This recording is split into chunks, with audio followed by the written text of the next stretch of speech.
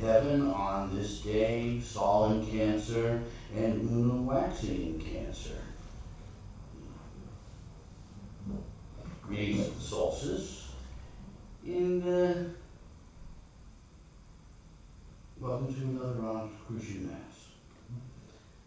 Let us adore together the biune deity, the Father, Mother, God, who in unity formulates the golden and magical child, the eld, archetype, and hologram of the human race.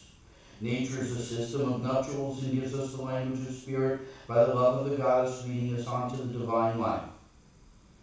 The crown of immortality for us is in the power of Godhood and the kingdom of love, wherein the heart dwells. And here do we adore the biune God in its unity and in love. Love is our essence and our nature.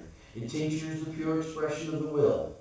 In honor of this nameless God, with the love of the goddess, by the zeal of our spiritual aspiration, are we able to see the soul unveiled, that we might know each other in the light, in beauty, truth, and love. And by way of the essence that is the pure will in each of us, do we in peace and harmony also adore this golden and magical child of the biune God.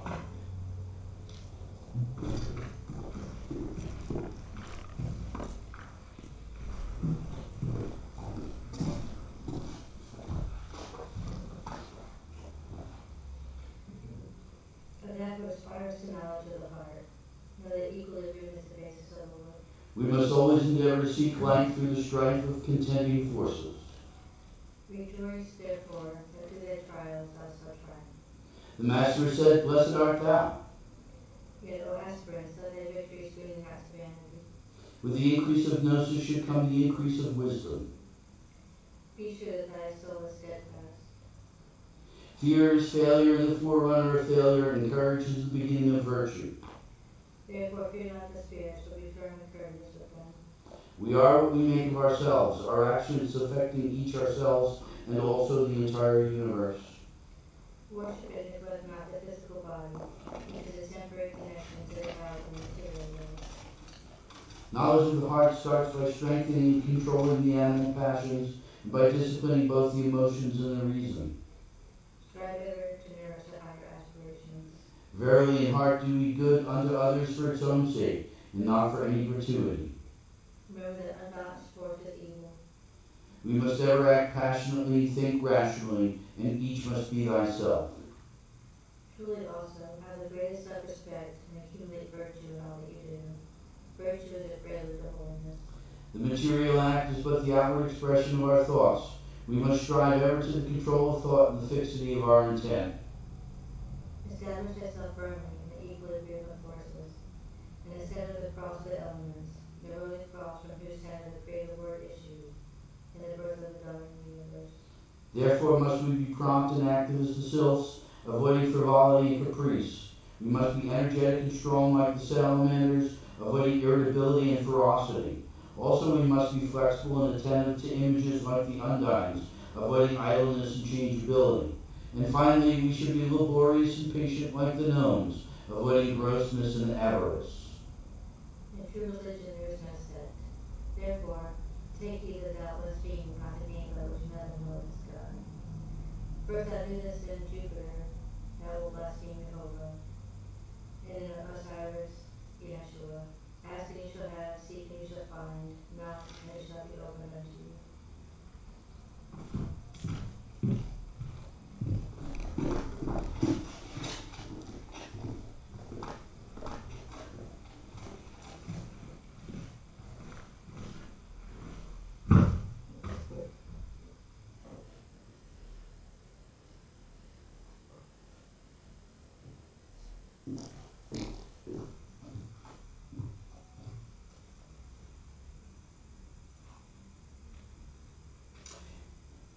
Good afternoon again, and welcome to another Rosicrucian Mass.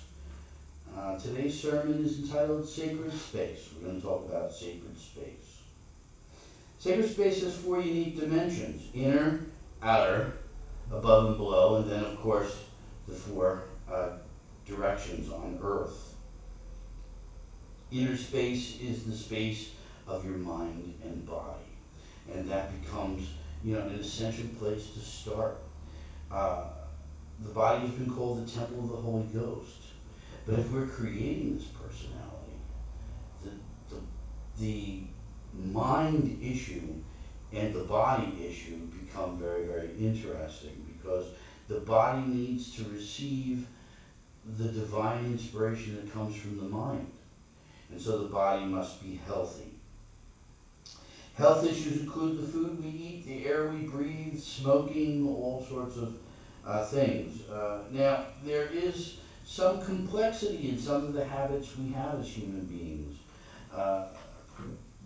Smoking being one of those complex habits that we can have that are enjoyable. And sometimes we take our enjoyments at risk. Alcohol and other things that we might imbibe can have health consequences. We're trading those consequences for something else. So that has to be worked out. We can't create any kind of general standard for that. That has to be worked out by each individual. The mind can be likened to a field with its own real estate as well, even though the mind is not physical per se. It's its connection to the brain being the rationale for our physical health. Okay, but the mind has its own dimension. The terrain of the psyche, as we would call it, is what builds personality. And it's been divided into right and left brain functions, as well as conscious and subconscious functions. So we have to take a look at that and begin to really map these internal regions. The Western mystery tradition divides this map into the Ruach and assigns the 7 major aspects of the psyche called the 7 planetary spirits.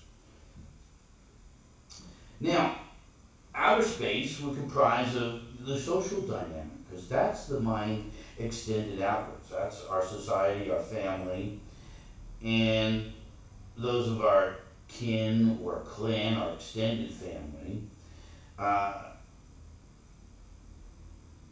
Now, cults tend to bring an exacerbated awareness of kin and clan, and can create something that gets out of balance. Thus, we have dangerous gangs and vicious cults of all sorts today. But the kin or the clan is an extended identification of ourselves, and we must try to keep that to something wholesome, which is not necessarily limited to blood, that, I'm related to a certain family by blood. But that can be one aspect of it. Again, we just can't over-exaggerate that. The above and below tend to go together. In traditional religion, God represents the above, and it's His will that needs to be done on earth. Okay, now, for magic, that's taken altogether differently, because the mage's job is to unite heaven and earth. Whether that's God with material things, bringing the spirit into matter, or some other arrangement that I'm sure some people might be comfortable with, philosophically.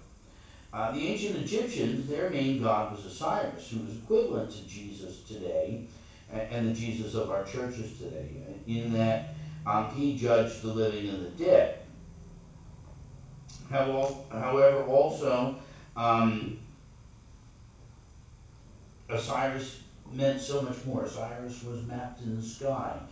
Pyramids were placed on the ground because of that map, so that would be directly overhead on certain days of the year, etc. It also, with the Pharaoh, delivered us that concept that would go into medieval times. The king and his country are one. And so that maps the land itself as holy and sacred space. But of course, if we dwell in that land, then we dwell in that sacred space. So I'm just giving you various ways that people have looked at sacred space over time. For the Gnostics, the outer and the above also hold sacred places that deliver in us or to us and evoke from us this sense of awe. And I think that's what becomes really important. The outer and the above also hold sacred places that deliver to us or evoke in us a sense of awe. Certainly, the archetypes of the psyche play into this sense of awe. The archetype of the self delivers to us gods, gods of love, pantheons, as much as individual gods portray the various roles we play in this world. So these larger non-monotheistic or polytheistic world, especially in ancient Egypt, had every aspect of life, was divine. So that this sense of sacred place was evolving. Today we tend to file that down to sacred spaces. Churches and temples certainly become sacred spaces. A small field, a room with an altar for somebody who prays or meditates or practices magic at home. We have sacred spaces that we all revere, especially mountains and rivers throughout history. 7 sacred mountains, 7 sacred rivers. Always connected with the number 7, which Blavatsky talks about pretty well in her writings. These archetypes then also get extended onto the map of the heavens. The constellations of the stars start telling us a mystical story. So even the very sky surrounds us in sacred space. And everything that came out of the ancient Egyptians echoed in through the Greco-Roman myths, and touched the ancient Gnostics. The North Star, having moved in 69 BC, even gave rise to the Gnostics and the Demiurge, because that one solid God was shown not to be the center of the universe. So that represented a breakdown and a realignment, a recapitulation of what sacred space is. And today we're kind of doing that again. Sacred space is not necessarily the space created inside your Christian church anymore. And we're saying that needs to be recalibrated somehow. All of what has been elucidated here leads to one important factor in the psyche that leads us to a direct perception of the divine. And that is this sense of awe again, that is evoked, in contemplating sacred space. So what does that mean to be evoked in contemplating sacred space? Simply that, to sit out in a chair in the night sky and look at the stars and see the awe and wonder of it, and just to feel that sense. You're putting yourself in sacred space. You're having a wonderful, prayerful experience. Such space, whether it's the sanctuary of the Gnosis here in our church, or that night sky from your backyard, or even a sacred grove or a favorite camping spot, all of these, evoke that wonderfully unique human feeling. And let's not forget the campfire itself at the campsite. For me personally as a child, that was Hermann Hesse. His novel Demian really woke me up, a young boy staring at a campfire, which is something I love to do. As in those days also I was a Boy Scout and I went camping third weekend every month. So I loved spending the night staring at that fire. That's what camping was all about for me. This awe, this sense of awe, is an irrational feeling. It's a sense of holiness. It brings on the contemplation and rumination of the divine. And through this, we can find the divine directly in the world. We can find the divine in the sky, and marrying earth and heaven by finding it also in ourselves. And I think that's the ultimate key to Gnosis. So, thanks for listening. We'll move to the Eucharist of the 5 elements and continue with the Mass.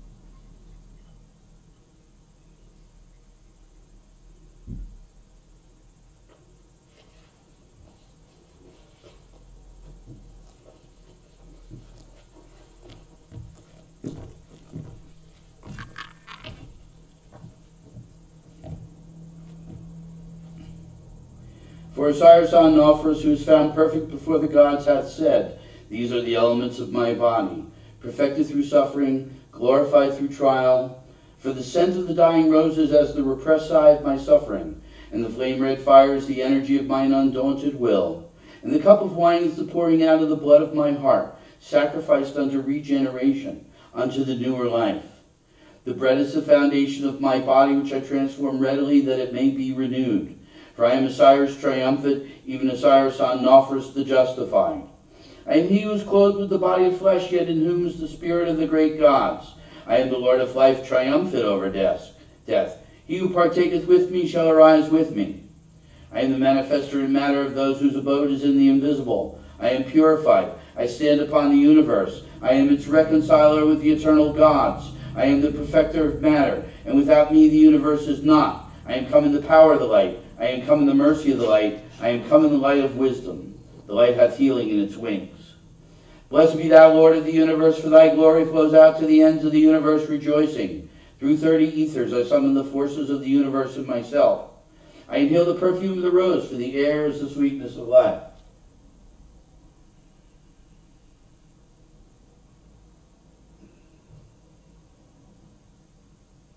I feel the warmth of this sacred lamp, the fire of my very own spirit.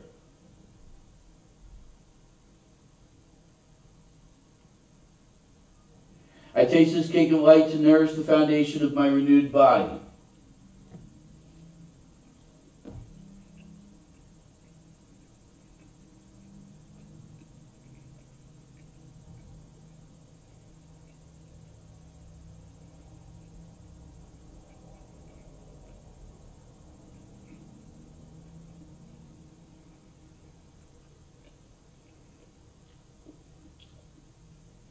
I drink this wine that the body become infused with spirit.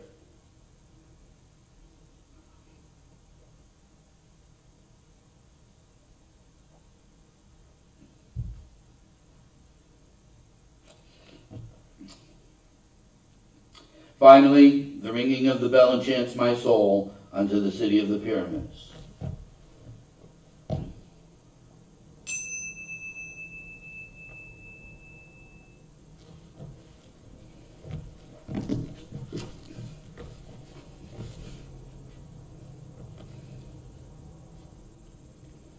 I inhale the perfume of the rose, for the air is the sweetness of life.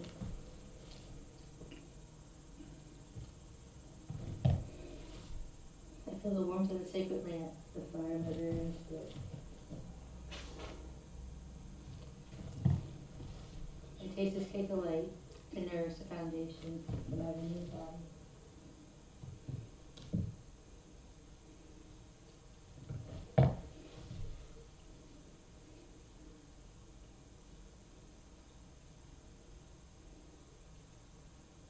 I drink this wine, let the body become infused with spirit.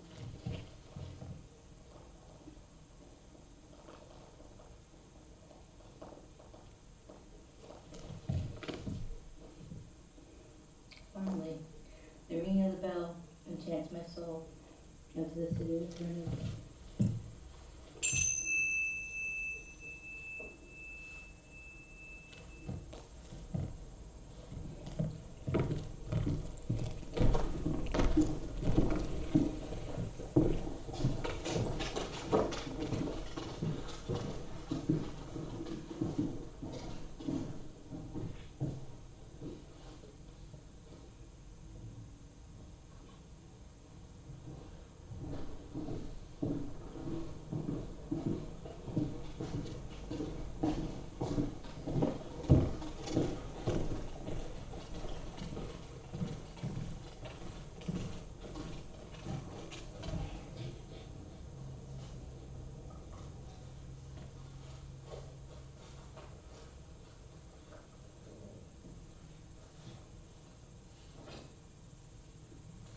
Behold the doctrine of the Four Yods, integrity.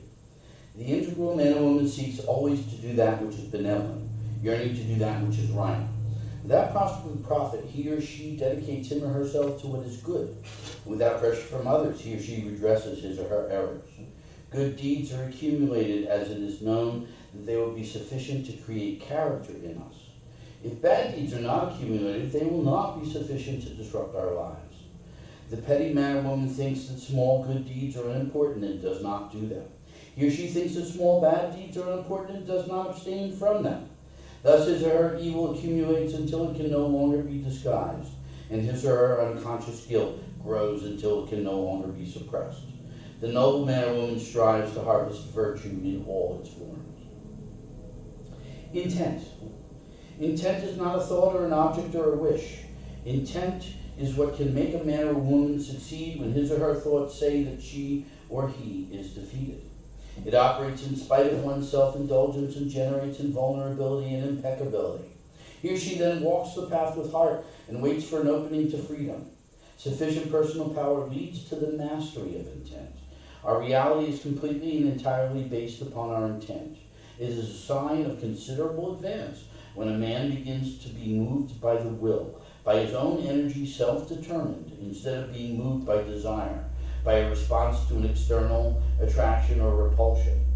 Intent creates your reality. What are you intending for yourself? You can recognize it by listening to your real wishes, the ones with emotional buttons on them, the wishes that make you cry or scare you enough to make you cringe, or bring a huge smile across your face just thinking about them. They are buried deep inside, and they are the force that moves you in this life. Intelligence. All matter is alive and in its own way is intelligent.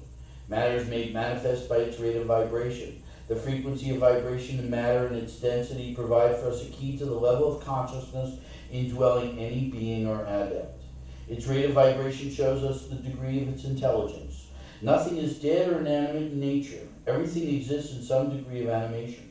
Everything is alive and in its own way is an expression of universal mind. Only this all-pervading consciousness and intelligence is expressed in a different way in all the diverse beings made manifest. The degree of consciousness in any one thing corresponds to the degree of its density or the speed of its vibrations. The more dense the matter, the less conscious it is and the less intelligent. In our bodies, we must strive to raise the rate of vibration of our flesh. As we know, the flesh contributes to the quality of thought in our brain. Also, the greater rate vibration of any particular being, the more conscious and the more intelligent the matter. Hence, intelligence is related to adaptation. The more intelligent an individual, the better able he or she is to adapt to the circumstances of life. He or she then learns to accept the world as it is and is not confounded by finding it not to be what he or she might want it to be. Intuition. Every one of us possesses the faculty of the interior senses that is known by the name of intuition. But how rare are those who know how to develop it? It is, however, not only by the aid of this faculty that men can ever see things in their true colors. It is an instinct of the soul which grows in us in proportion to the employment we give it, and which helps us to perceive and understand the realities of things with far more certainty than the simple use of our senses and the exercise of our reason. What are called good sense and logic enable us to see only the appearance of things, that which is evident to everyone. The instinct spoken here being a projection of our perceptive consciousness, a projection which acts from the subjective to the objective, and not vice versa, awakens in us spiritual senses and power to act. These senses assimilate to themselves the essence of the object or of the action under examination, and represent it to us as it really is, not as it appears to our physical senses and to our cold reason. In the words of Madame Helena Petrovna Blavatsky, we begin with instinct, we end with omniscience.